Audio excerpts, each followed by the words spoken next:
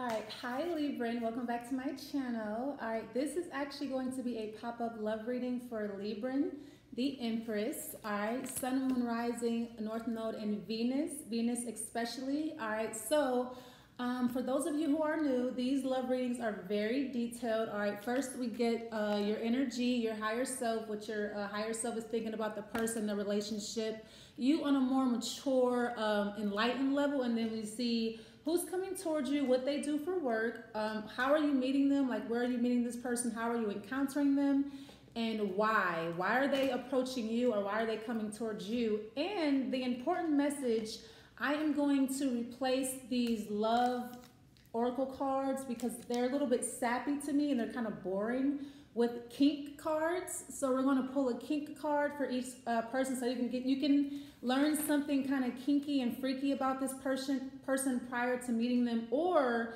if this is someone that you're currently dating, it'll help you get some insight on like their kinky side a little bit. All right, so let's go ahead and get started. I'm excited. All right, Libra, Sun, Moon, Rising, North Node, and Venus. All right, pop-up love. Okay, so let's see your energy. All right, regarding this connection, your higher self. All right, if the higher you could speak, what would it say about this connection, this person that's coming towards you, Libran?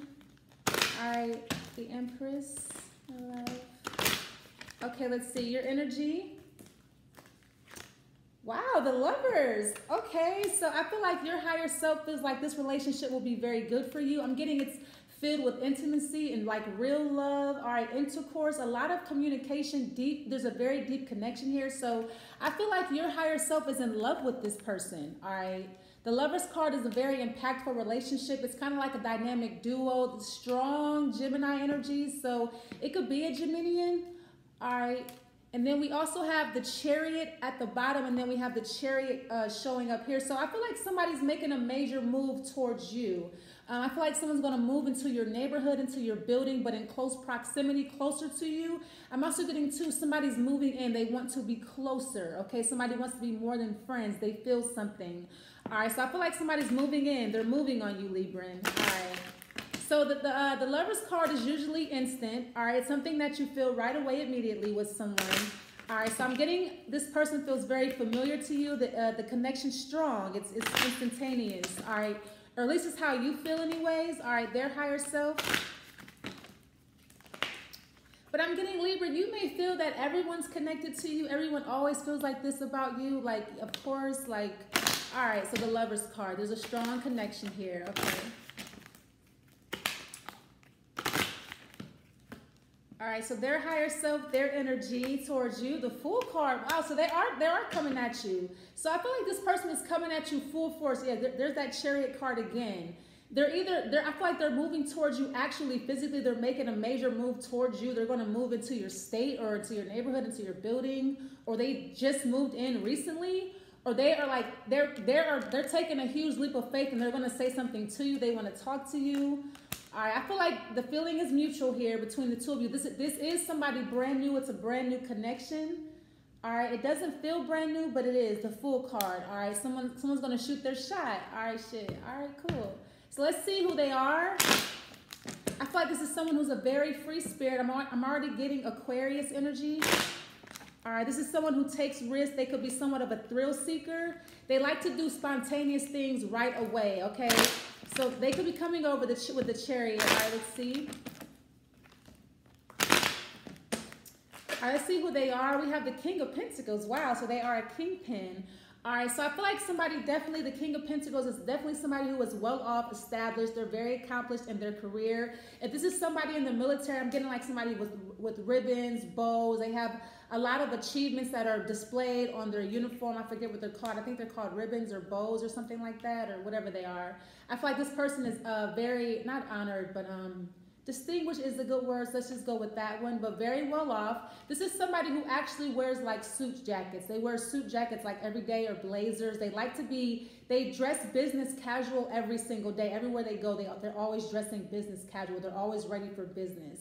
All right, they come off as a businessman or a businesswoman. This is how they come off, very business up, light business acumen. The Five of Cups. All right. but they're a little bit somber, sad, morbid. They have like a morbid disposition or a sad disposition. Maybe they have very sad eyes. All right, let's see what else. I'm getting to, this is someone who's very good with their hands. They like to fix things and make things and remake things and reinvent things. Okay, they're very good with their hands. All right, I'm getting they like to work with maybe metal or gold coins. This could be somebody who made a lot of money with Bitcoins, or they made a lot of money investing. All right, I feel like somebody's really good with money. Okay, they know how to flip money and things like that. Okay, what else?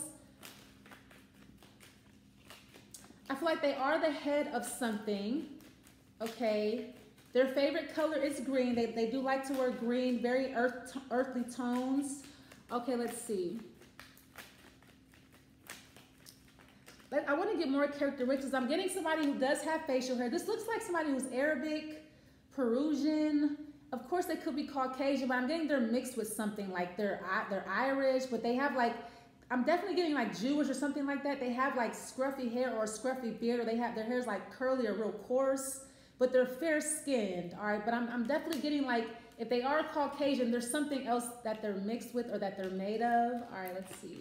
We have the Ace of Pentacles. Okay, so yeah, they're very business savvy. I feel like most of what they talk about or most of what they're into is involving money or investments. Okay, so they love their money. I'm getting that they could be very materialistic. All right, I'm getting this person too. They wear contacts or shades. Even when they're indoors, they like to wear shades. They like to cover their eyes. This is someone who likes to cover their eyes, or they like to cover their face. So I feel like if this is during the pandemic, this is someone who always wears their mask. They actually enjoy their face being covered. So this is someone who they hide a lot about themselves. They're very secretive. All right, all they have is their secrets. I'm getting a lot just from these two cards. Especially the fact that they like to hide their eyes and their face. It tells me they like to hide who they are from the world, okay? What's the Ace of Pentacles? Okay, the Nine of Wands, because they're very insecure, actually. All right. They're very insecure, and they get very irritated by people, commoners. So it definitely could be an El Capitan, but they're very picky. They're very choosy. They don't trust at all. They trust no one. All right, it takes a lot to get to this person. They're kind of impenetrable. All right, because they have severe trust issues. Yeah, we have the Ten of Swords. They're someone of very few words, the Six of Pentacles, but they're very generous. All right, so this is like someone, I feel like this person is very machismo. If it's a guy, I'm getting, if it's a female, she's also machismo, but it's subtle. All right, or is it the word subtle? All right, but I feel like this is somebody of very few words. They only speak when they have to, and they speak very little even then. All right. I feel like, too, when this person does speak, they blow your mind. They say mind-blowing things, or they give you incredible advice. Okay, what's the Ten of Swords, please? I'm getting to, this is someone who just recently cut their hair bald. They wear their hair bald. They only let their hair get so long, and they cut it off again. Okay, so I'm getting this is someone who definitely keeps their hair cut short. Okay, male or female. This is someone who actually prefers to wear their hair short. Like I said, yeah, if this is a female, she likes to wear her hair short. That's how she prefers it. She likes it like that. All right. Okay, let's see one more card. Or if it's a male, same thing. The Four of Cups. So I feel like this person, yeah, Nine of Cups. This person has what they want in life. They know how to get what they want. They have more than enough. Like I said, they're very generous, but they're bored. They get bored with what they have, because I feel like they do have a lot. All right. We have the Nine of Cups. All right. They like to drink. This is like someone who can't just have one glass. They have like 4 or 5 or more. They like to be sauced, drunk, tipsy. Okay. Maybe like every day. I feel like it is a habit, or it's becoming a habit, them drinking. All right. One more card here. I feel like, too, they drink because, you know, their insecurities. They don't want to think about their feelings, their emotions. Like, all right, I'm getting there's a Pisces somewhere in here. Someone who likes to escape. All right, let's see. And we have the Seven of Swords, and we have the Six of Cups. They're very sweet, though. I feel like they're very, this person's kind of an enigma. I feel like they are affectionate in close quarters. You have to be close to them for them to be affectionate with you. All right, but I feel like in just everyday conversation, they're very sweet. They have a very sweet disposition. Although it's very serious and very businesslike, it's still very sweet and a little bit welcoming. But I feel like this person lets you know that they don't trust people. You can just tell. It's like they have their walls up. You can tell. All right. So I feel like, all right, let's see. What do they do for work? What do they do for work? So I'm getting someone who's a little bit shrewd. All right. All right. What do they do for work though? I feel like they're not unattractive, but they're not real sexy or real handsome. They're kind of like average looking, but they're cute. All right, they have like a cute face. All right, they're cute, okay? I'm getting like daddy energy, or like sugar daddy, or like, you know, someone who's like very old-fashioned rich guy or rich girl, okay? Okay, what do they do for work? Like they work for the establishment, shit like that. They're very industrial. Oh, the star card, so someone's an influencer. Oh, okay, so I feel like somebody isn't, now the star card is somebody who's an influencer, somebody with 100K or more subscribers on any given platform, or an actual celebrity. Okay, so I feel like this person is a celebrity or star, big star.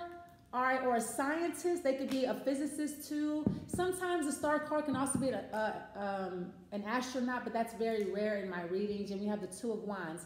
It's definitely somebody from a different nationality than you, or they're very cultured. They may be bilingual, okay? Or they speak multiple languages, or broken English, or something of that nature. All right. All right, so they are. I'm getting to. They could be a healthcare provider, nurse, doctor. What else? The star card, or a healer. Now they could be both a healer and an influencer. This is someone who has like a healing channel, or like maybe they have a channel about investing. This could be any. If they're a YouTuber, they could do anything. They're an influencer. But I'm getting the star card is also someone who heals people, so they could be doing that. We have the Page of Wands. Okay. I'm getting this person too. They also work with celebrities. They work with doctors. They work with very important people. So I'm getting this person themselves could be a celebrity, and they work with celebrities, or they work with influencers, healers, doctors, or they're just, this is what they do. They work with these people. All right. The Page of Wands. Yeah. I feel like somebody worked with, like, they work with athletes or actors, or they work very close to them. All right. One more card here. But I feel like somebody's an entertainer, performer of some sort. All right, we have the Ten of Cups. Wow, yeah, they're really good at their jobs. Nine of Cups coming out again. I feel like somebody's a scholar here. Someone's a scholar, or like a genius, or I'm not going to say an educator, or like a musician. Yeah, I feel like this person does like a plethora of things. They could just be invested. They could be invested in all these businesses, these corporations. So maybe they're invested in like something involving celebrities, or the healthcare field, or music, different types of things. They could also be into art as well. They could be an artist on the side.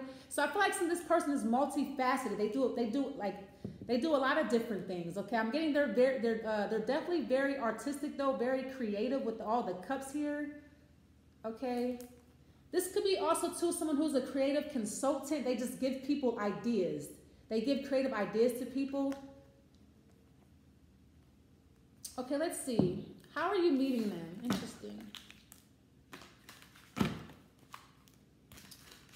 Or they help people discover their gifts or uncover their gifts, or like their spirituality, something like that. Like I said, like an influencer. They have incredible influence.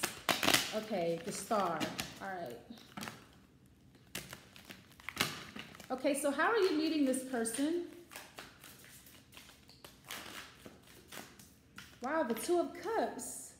All right. Okay, I need more information there. Okay.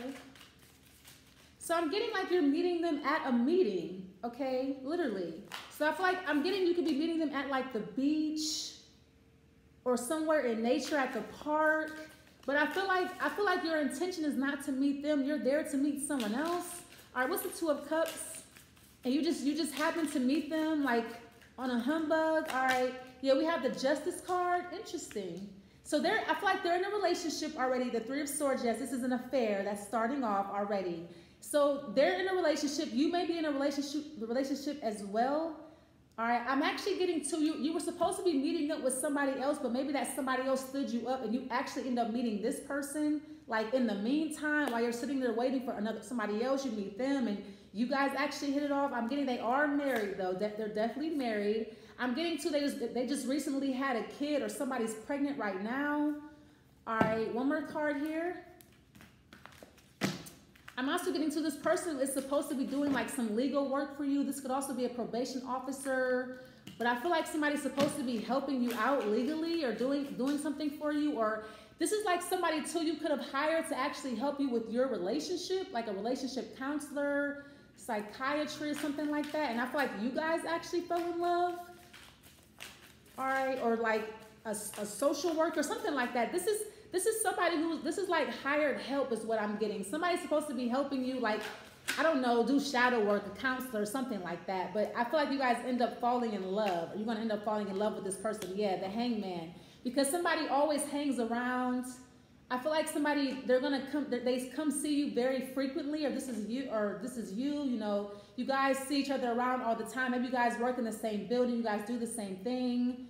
You guys say hi and bye every day, and then one day you guys stop to have an actual conversation. It goes very well. So I'm getting you get parlayed or you get stood up, and now you end up meeting them. Like, yeah, we have the star card coming out again. So somebody may invite you somewhere and they don't show up, and then you end up just seeing this celebrity or this star or this influencer like, oh, don't I know you? Hi, or blah, blah, blah. You may even end up telling them like, yeah, somebody stood me up or blah, blah, blah. Or maybe they got stood up too or something like that. Okay, so so that's kind of a cool encounter. All right, so you're going to meet them because you were actually supposed to be dating someone else. All right, so why are they approaching you? All right, what's drawing them to you? Why are they coming towards you? All right. So I'm getting they're coming towards you. First of all, they probably recognize you from, you know, YouTube or TV or whatever you do. Maybe they seen you around. I've seen you before in this building. I saw you with my friend last time. I saw you at a concert, blah, blah, blah. All right, so I'm getting like maybe you've seen them around. All right, so why are they coming towards you? What is attracting them to you?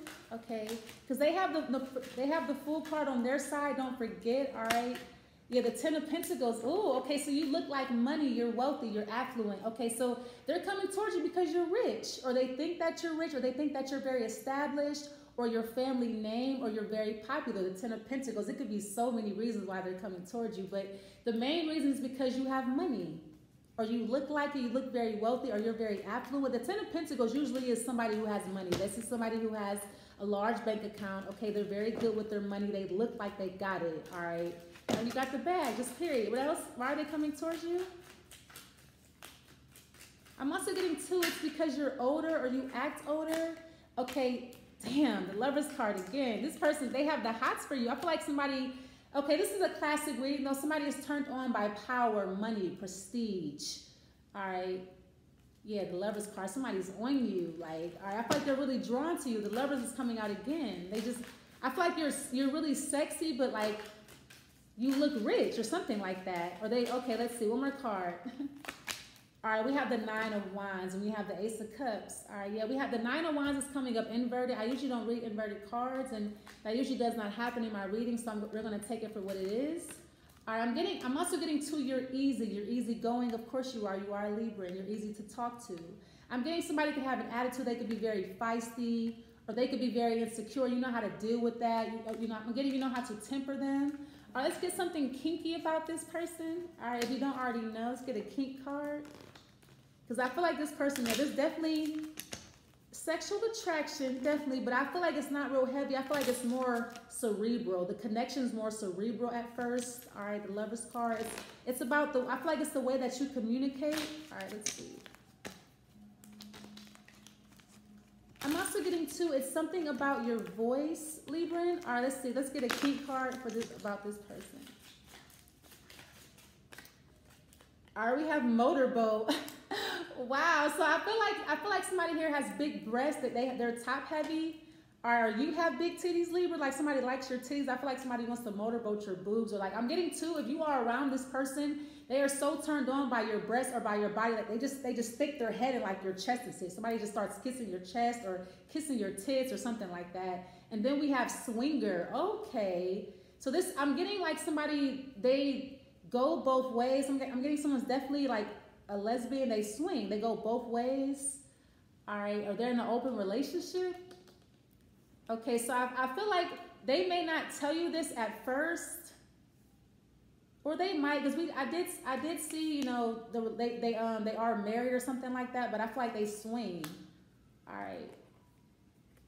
I feel like too they could be trying to talk you into it. Let's get one more card. We have titty twister. Wow, this person really likes titties.